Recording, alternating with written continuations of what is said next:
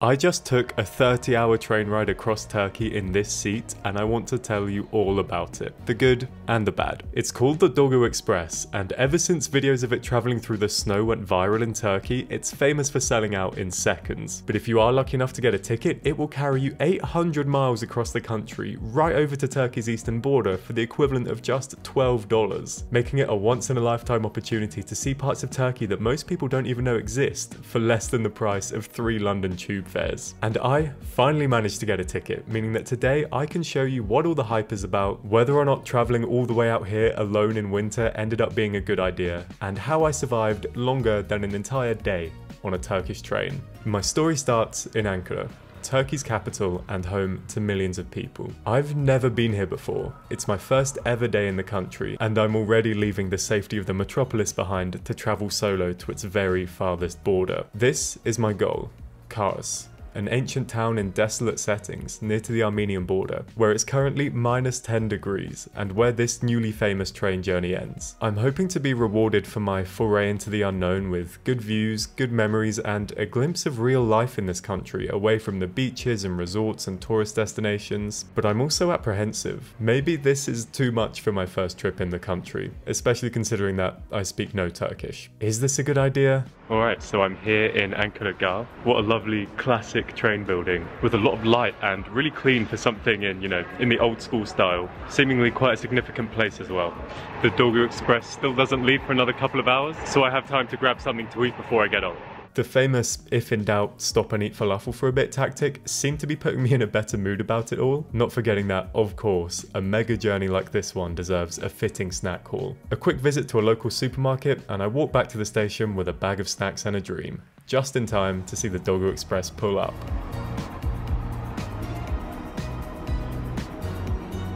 Alright, let's go I guess.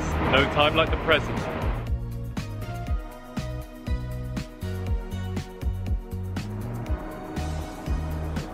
And so, into the metal tube that will be my home for the weekend. On first impressions, it seems far less run down than you might expect from something that just runs back and forth through deserts and rocks for its whole life, and actually much more modern and clean than some trains I've been on that charge 5 times the price. This optimism carries me through the first minute or so until the inevitable reality sets in. Oh man, what have you done this time?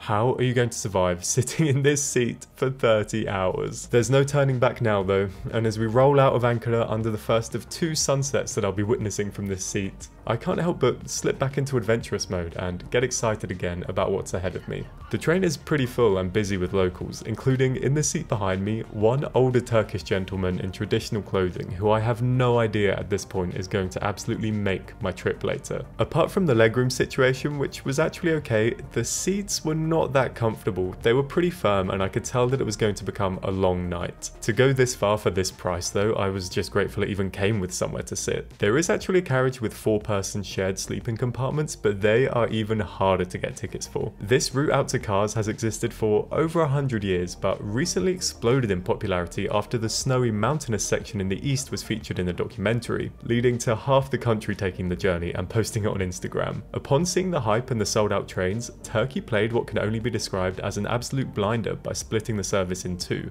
I'm on the Dogu Express, the original normal train that still enables locals to get between the remote towns along the route at a fair price. But there's now also the touristic Dogu Express with exclusively 2-bed sleeping cabins. That one is aimed at foreigners and even takes you on excursions at some stops where the train waits for a few hours while they take you on a tour. And even with much higher ticket prices into the hundreds of dollars, the beds on the touristic version sell out within seconds of going online. I was working with a Turkish travel agency whose job is literally to get people on there, and they could not get me a ticket, nor could they get me a bunk in one of the cheaper sleeping carriages on this normal train. The fact that these seats on the normal trains sell out much more slowly, allowing me to grab one, would seem to indicate that having to sit up all night puts off most sensible people. I, however, dived headfirst into the low-budget, non-horizontal option, which was already hitting me hard. The schedule is just set up in the most suspenseful way possible, with you getting on board in the evening all excited about the scenery to come, and then just immediately having to push through the entire dark section up front. After a few hours of this, the monotony was eventually slightly broken up by the snack trolley's late night foray through the carriage. I bought this drink from a young member of staff with a waistcoat and tie on who very graciously took the time to use Google Translate on his phone to make sure that I knew the opening hours of the cafe car. This cherry flavoured Tropicana drink caught my eye as something I'd never seen on sale before, but I actually kind of ended up regretting it, with its dry mouth effect leaving me feeling like I'd just drunk a non-alcoholic mulled wine or something. Nothing that reaching into the snack hall couldn't fix though, as these peppercorn flavoured crisps or mini breadsticks or some kind of Turkish snack of some kind covered it up nicely and actually left me wishing I'd bought another pack for the next day. It was then that I realised that now was probably the cleanest the bathrooms would be for the duration of the journey, and I headed to the end of the carriage to be greeted with two options, both squat style, both of which I'll spare you the sight of. Sometimes nights like this just feel endless. Unable to get comfortable, wondering why they leave the bright carriage lights on all night, wondering why I continue to get myself in these situations, and overall just waiting for the mercy of sunrise. But I was still grateful to be here at all, and especially to be travelling with the real local option. The two people sat across from me are sharing a big bag of bread rolls from a bakery, and at one point silently but very persistently offer me one. And the Turkish grandfather sat behind me smiles and nods each time we pass each other.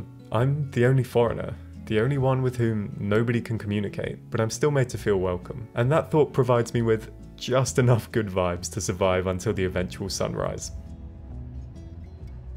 Made it is perhaps a strange thought to have when you still have a 14-hour train journey ahead of you, but I also knew that they're the good 14 hours now, the 14 hours that have made it famous. We make our first daylight stops at some towns that have presumably seen better days and begin to snake our way out into the arid and desolate landscapes of central Turkey. I head down to the cafe car to reward myself with some caffeine for making it through the night, and I buy this bag of nuts and a Turkish coffee for 70 lira, or about $2, reminding myself with every sip that the best is yet to come, and of course, pinching myself remembering what I'd paid for my ticket. To have paid for my seat 400 Turkish lira, or about $12, to go all this way, so far on time, and to sit in a peaceful cafe car looking out at this beautiful part of the world, I mean, it really is one of the greatest travel bargains I've ever seen. This train's name, Dogu Expresi, means Eastern Express, and while yes, it does go very far east, its use of the word express here is dubious at best. But I really did not mind at this point, noticing how creeping along so steadily and slowly lets you properly appreciate the landscapes and the towns that you're passing through. Places that you never would have seen if not for travelling across the country this way, and cats in trees whose paths you will never cross again.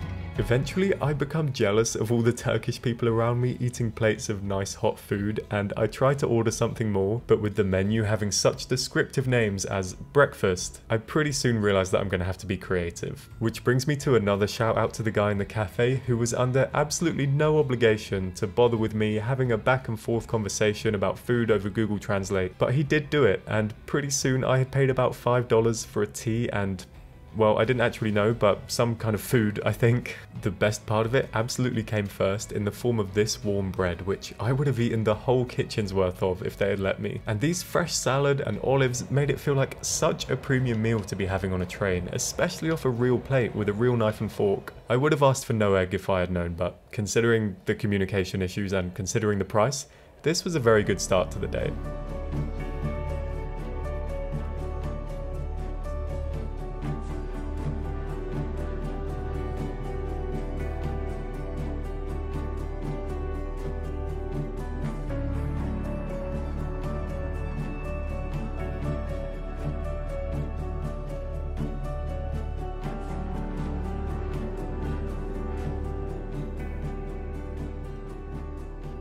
This stretch of track leading us out to eastern Anatolia is where the world's slowest express train very much enters its tunnel era, and the passenger experience becomes a game of trying to appreciate the nice view before it's taken away from you again and replaced by the inside of a tunnel. Eventually the outside world does come back, but sometimes not for very long. This mad run of tunnel bridge, tunnel bridge just demonstrates the immense scale of the infrastructure project that it must have been to connect rural Turkey to Ankara. And it was actually really nice to have a front row seat to see that all of that work was worth it, because it allows people from all walks of life to visit the capital and then get off this train again at such remote towns. And sometimes you come out of one of those tunnels to your first glimpse of the upcoming mountain range. Another unique and applaudable measure that Turkish railways clearly pay attention to is to properly clean the train windows, leaving all of the passengers free to share crystal clear photos of the views online. Well, clear except for this Turkish watermark, another genius branding decision that you rarely see.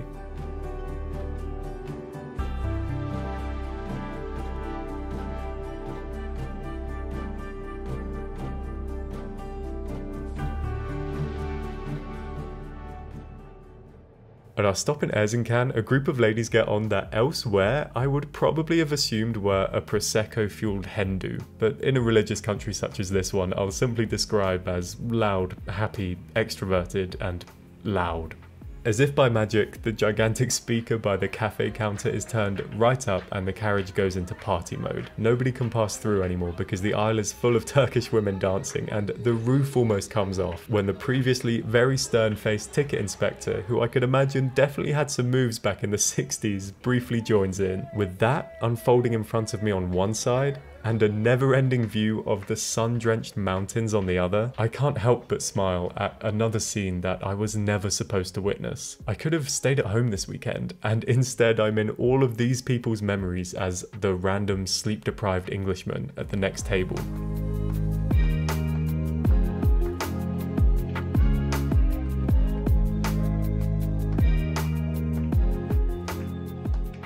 Eventually I reach a point where no amount of little cups of highly caffeinated Turkish tea can cover up how rough I feel, and I decide it's time to retreat away from the speaker to the peace, quiet and snacks of my seat. Waiting for me are these surprisingly thick dried apricots, a processed fruit bar, and these vaguely healthy tasting seeded crackers, all of which did actually make me feel a bit more human and alive. In my head, I had been saving this sparkling water as a home-stretch treat this entire time, only to open it and find that, yeah, it was lemonade. That doesn't sound so bad, but it was actually quite disgusting and somehow powdery, as though whatever flavour was in there hadn't dissolved properly. To be fair, even to a non-Turkish speaker, the words limon aroma should have been a bit of a giveaway.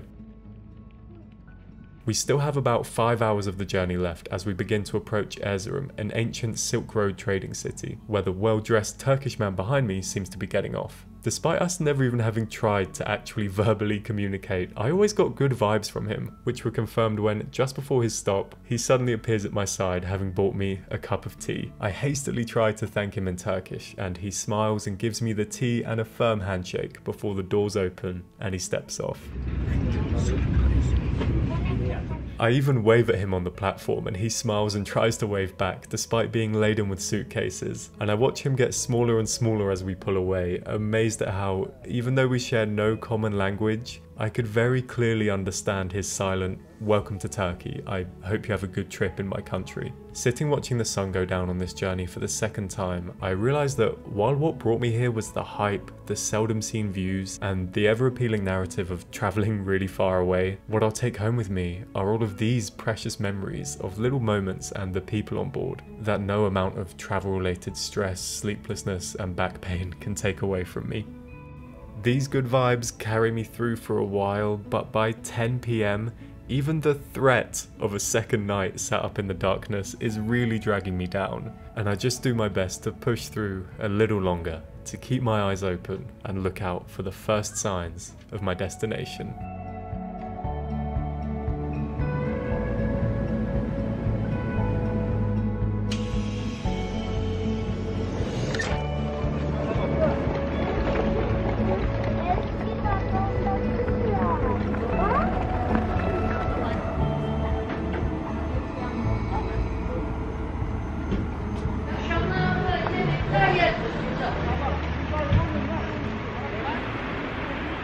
Kars. The end of the line, in the farthest east Anatolia. A remarkable journey, hard work at times, but definitely a good idea. Good night. Oh god, I look like death in the screen.